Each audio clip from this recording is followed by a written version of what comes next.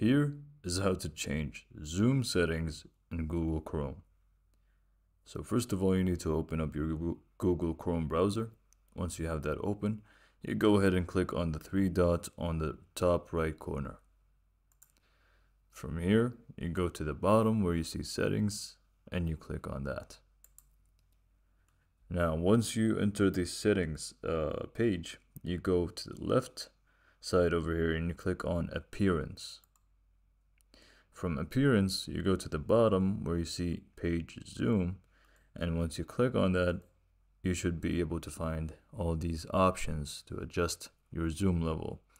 So if you want to zoom out, you just go lower than 100%. If you want to zoom in, more than 100%, or maybe you just wanted to set it to default, so you go 100%.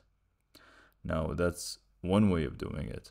The other way, if we go back, you can, if you have a mouse on you, you just hold Control, and then with the mouse wheel, you just go up with the mouse wheel.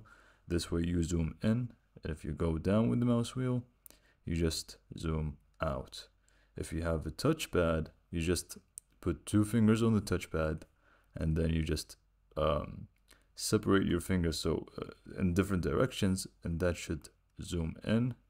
And if you move your fingers in the same direction towards each other, basically, it should zoom out.